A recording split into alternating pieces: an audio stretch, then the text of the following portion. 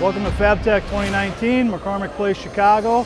I'm here with Cincinnati introducing the MAAM, Medium Area Additive Manufacturing Printer.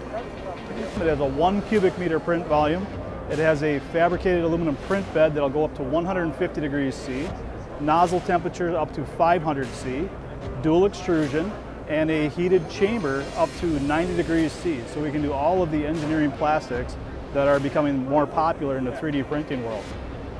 What differentiates this machine from so many others is it is a true CNC motion control system. All Yaskawa servo drives on all axes and the extruder heads.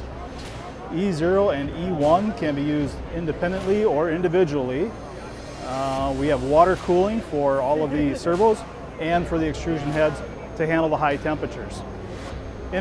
Doors have interlocks on them for safety. The doors are locked during a print. If you open it during a print, it will go into pause mode.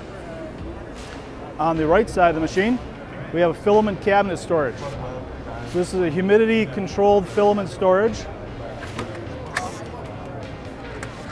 Holds multiple spools of material. We have filament out detection sensors here, and every spool is on bearings for easy feeding. This is the heater cabinet. Enclosed in here is the heater and a carbon filter and circulation fan. Coming over to the control, the machine does come preloaded with Simplify 3D, and there are some customizations that have been done to make operations easier. You can pick your material, you can pick your print quality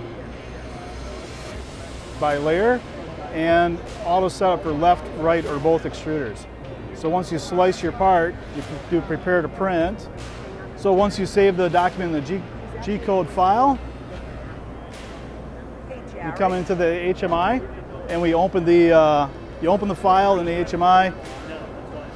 You have all manual controls, and then once you start it, this is where you can change your feed rate multiplier, change heating on the fly, change cooling on the fly. That's all included in the machine price.